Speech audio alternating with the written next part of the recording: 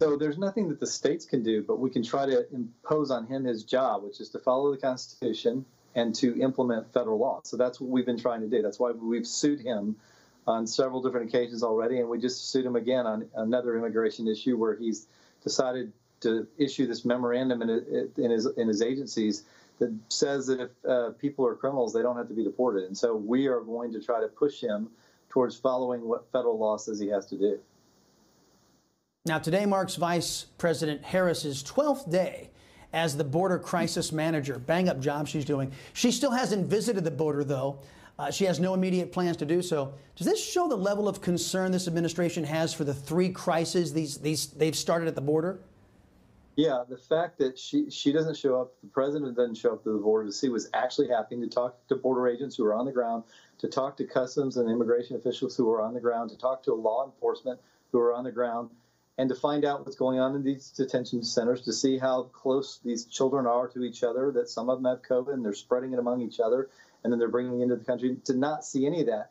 And then to keep the media out of there tells you a lot about their policies. They're not proud of the results, even though personally it seems like they are, but they don't want the public to know what the results are because they know the public would be outraged.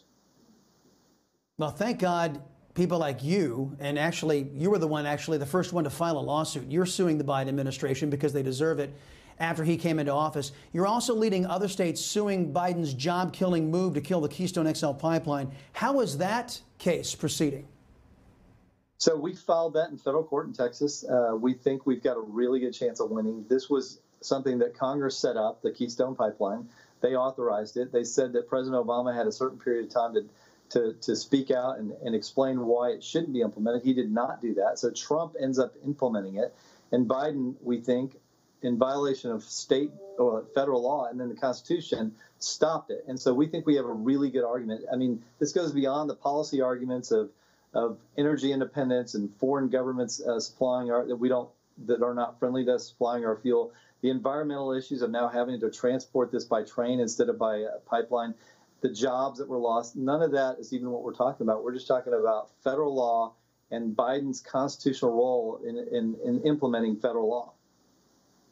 Yeah, let me focus in on the law, because these kinds of stories I'm about ready to talk with you about, one that I know you're very familiar with, is what drives we conservatives absolutely crazy. In Texas, a judge ruled that local laws can override state laws. This pertains to mask mandates being imposed by Travis County that they run counter to the governor's executive order. Now, you and I know federal law trumps state law, trumps county and city laws. That's the way it used to work in old America. But now you've got judges who are saying, oh, yeah, screw the supremacy clause. It no longer applies here. So let me ask you, what compels any citizen out there? If judges aren't going to follow the law, what compels any citizen to follow the law or the rules? Well, it's pretty important that the rule of law is followed by these judges, because you're right, then people become suspect of any laws that are not being followed, and then they say, why should I follow the laws? That's sort of I think the culture that Obama put in place when he was in office is like, look, I'm not going to follow my constitutional role. And so it sent the message to these local cities, local county officials, and some states that decided, hey, that's a good policy for us. We won't follow the law, and we'll make people sue us to enforce anything that we're supposed to be doing. And I think that clearly Austin is one of those places, one of those cities. We've had to sue many times. We've been successful many times in beating them in court, and we will be successful again on this mask mandate because they have no authority to do this outside of what the governor authorizes. Yeah, no kidding. I don't understand how a judge says, hey, that whole supremacy clause that we've based our entire system of governance on, that no longer applies. And how, by the way, how do they get away with doing that? And you say you're confident you're going to win this case in the end? Because we'll appeal it. I mean, we have local courts here that are pretty liberal and pretty sympathetic to Austin. These judges live in Austin, and they're in the same party as some of the leaders, and they allow transgressions and violations of the law, which is unfortunate. And we have to appeal all the time from many courts in Austin up to the Texas Supreme Court or the Fifth Circuit, depending on whether in federal or state court. And it's disappointing because the law seems to be irrelevant to some of these judges. But that's why, what Trump did was so important in office. He appointed a lot of judges that actually care about following their constitutional role.